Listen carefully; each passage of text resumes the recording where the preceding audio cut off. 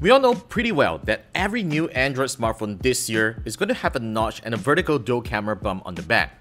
And while you're still learning to love that design language, let's take a look at our very first notch phone candidate in our laps, the Vivo V9, the latest selfie smartphone that succeeds the old V7 with a decent amount of upgrades. I'm Warren with KLGadgetTV, and this is my review of the Vivo V9.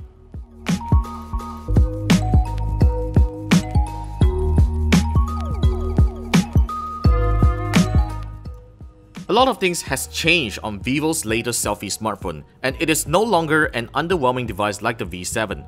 For instance, the display is now an impressive 6.3-inch IPS panel with a 2280 by 1080 resolution. Color reproduction is great with good viewing angles. Despite of its huge display size, the 19:9 aspect ratio gives it an extremely dense screen-to-body ratio, hence making it as compact as a standard 5.5-inch device. One-handed operation is possible, and the phone doesn't weigh you down, all thanks to a high-quality polycarbonate back case that feels like metal. While it's fortunate that Vivo didn't go with the trend of removing the headphone jack, the V9 still uses a micro USB port for charging and syncing, which really shouldn't happen on a modern mid-range smartphone. Other than that, the Vivo V9 is a decent spec mid-range device.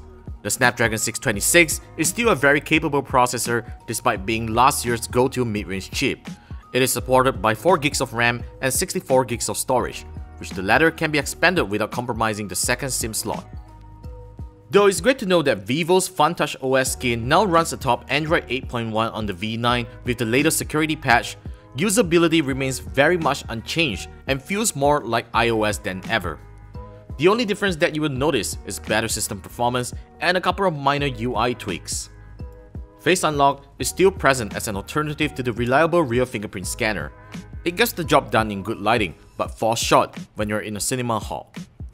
If you hate pressing on the soft navigation keys, you can change them into gestures like you do on the iPhone X.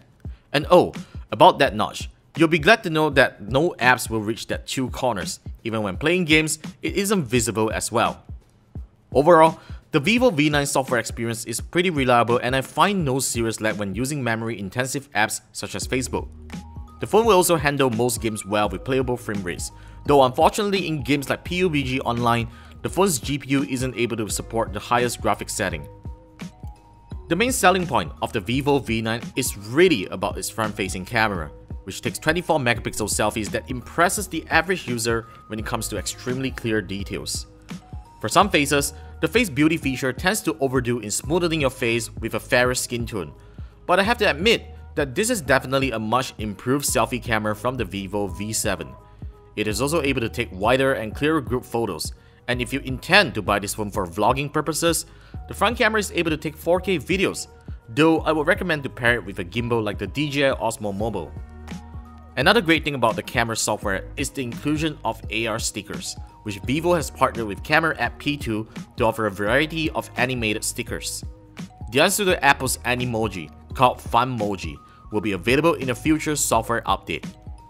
As for the dual camera system on the back, the secondary 5MP camera assists the main 16MP camera in measuring depth information. The background blur measurement is pretty accurate, and it also allows post-processing in the gallery. If you're not onto that kind of feature, the camera is an excellent mid-range shooter that takes photos with accurate white balance and detail.